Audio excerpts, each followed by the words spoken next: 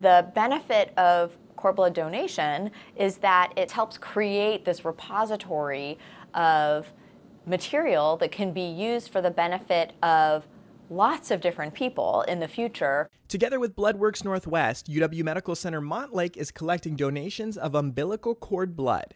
It's the only public blood bank of its kind in the Pacific Northwest and transforms what's often medical waste into opportunities for others. The cord blood donation happens after the delivery of the infant, and with research continuing as it is, and every year we're finding more and more uses for cord blood. So it's just a nice way to contribute to the greater good.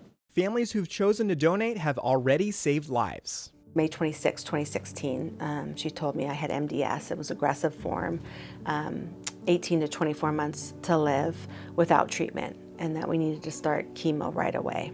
Alexis Harris will never forget the day she received terrifying news. She'd been struggling for more than a year with a mystery illness, which started with symptoms similar to asthma. Suddenly, treatment called for a stem cell transplant. I knew people of color, particularly people of mixed race ancestry like myself, Black, white, and Filipino, it was going to be really hard. We were told I had two people who might be matches on the bone marrow registry, but they both declined to move forward. So that feeling was horrible. Just, feeling like I might not live. My kids were 5 and 8. Needing a stranger to save my life was very, very scary. It's just harder for people in various BIPOC communities to be able to get matched tissue for transplant so that they don't have transplant reactions, etc. And cord blood can then be used sometimes in lieu of matched material. Short on options, Harris's care team pitched a cord blood transplant as a last-ditch move.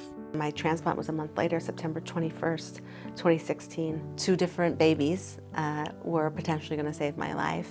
And I had a girl bag donor and a young boy donor. And the girl baby took and grafted in 17 days, which was a lot faster than some had anticipated. In 17 days, she began to save my life.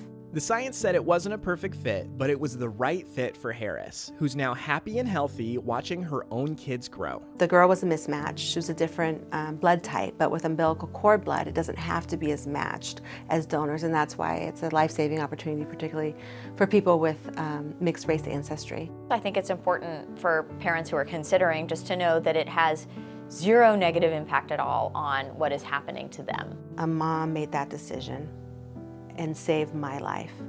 And I am forever grateful to not just that mom, but every single mom that has made the decision to donate, to be so selfless, right? And to, again, start the first day of their child's life as them being a real superhero.